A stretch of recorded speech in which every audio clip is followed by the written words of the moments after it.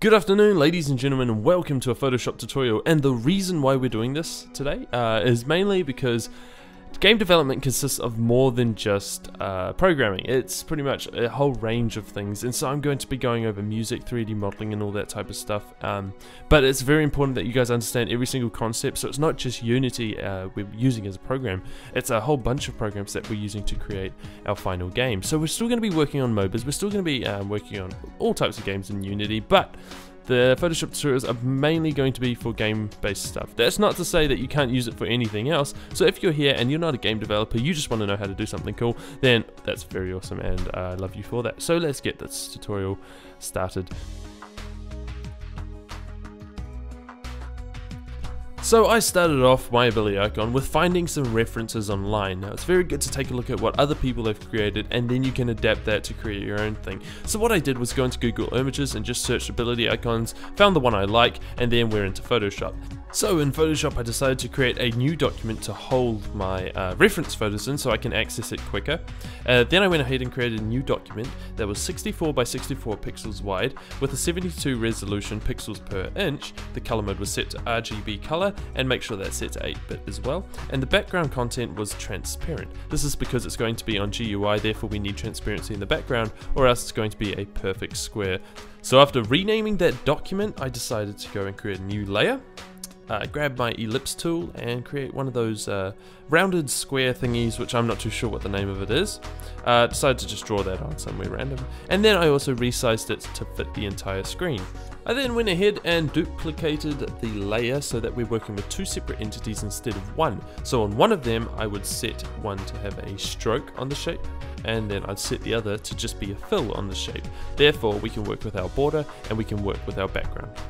So once you've created both, we want to go ahead and right click our border layer, go to blending options, go to bevel and emboss, enable that, and then we want to set the shadow to a darkish grey, set the highlight to a lightish grey, make sure that the size is set to 5 and the depth is anywhere that you really want it. It depends what effect you're going for, to be perfectly honest, but I decided to go with 450 because that's way beyond what we really need in the end result. Anyway.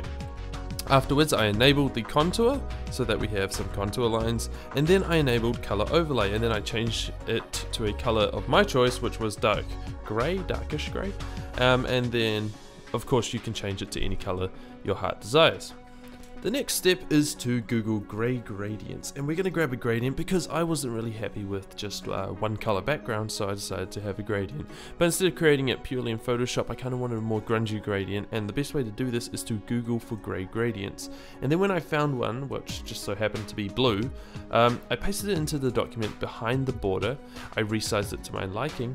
So now the gradient layer is seeping outside the border. Now this is not good, so we're going to try and get the cuts off that. But what we can do is use the fill layer as a reference point. So if I select the fill layer, I right click it and then go to rasterize, because we cannot use the magic wand tool on an unrasterized object, it just won't work.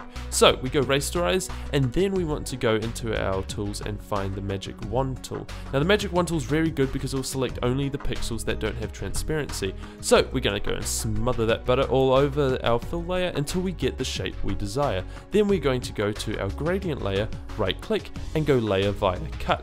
Now we can delete the offcuts that we don't need, or just hide them if you want, and then we now can play around with this shape.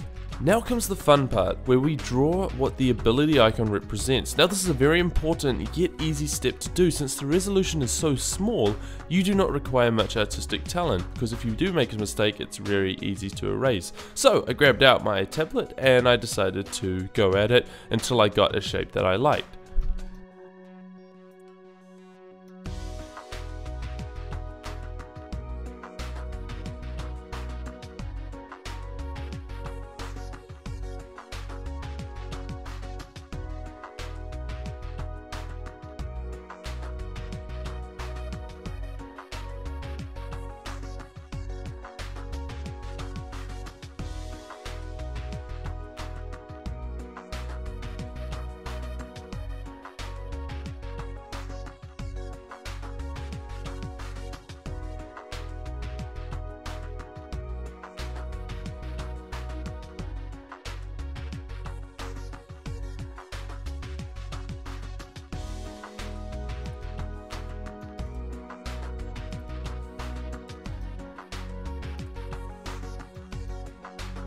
So now that we've finished our fabulous piece of artwork, we are going to go ahead and change the background gradient color, because we can, pretty much, and also because I then realized that blue wasn't really the color I wanted.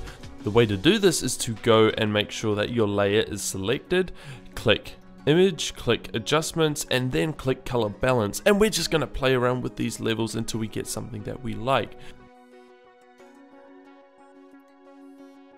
So to finalize the border, I decided to go into color overlay and make sure that it was a much lighter shade of grey. Now the reason behind this is because it just contrasted well with the colors, and I also decided to add a drop shadow to enhance the gradient layer in the background by going to drop shadow in the blending options. Just make sure that the distance is set to 0 and the size you can just adjust to your liking. So as an extra, you can always add something called a glow layer. Now the glow layer is not very important, but if you do decide to do it, the main thing to remember is that you want it to go with the color either of the background or the color of the original image that you drew. So I selected a green, same color as my background, and I got out my brush tool and decided to feather around the original image on a separate layer that was set underneath the original image layer. So now we're pretty much done. All the elements are there and they can all be tweaked very easily. I decided to make everything a little bit darker because that's kind of what I wanted, and also the most important thing about this is that now that we have all the layers, if you do save that as a Photoshop file, you can always come back to it, use that exact same template, hide the original drawings and the glow layers, and then you can also, you know, make more using that same kind of theme, therefore it looks kind of consecutive. So for the game I've been working on recently, I decided to use it. Here's a screenshot of that game, and yeah, this is pretty much what it turns out to be. So I thank you guys for watching, as always. You know, I love doing these tutorial things, so that's why I decided to branch out to Photoshop. Sorry if this wasn't for you, just leave a dislike if it wasn't for you, leave a like if you enjoyed it, and as always, oh yes, around like 260 subs, so I'm pretty happy. Thank you guys so much for doing that, and I'll see you in another one.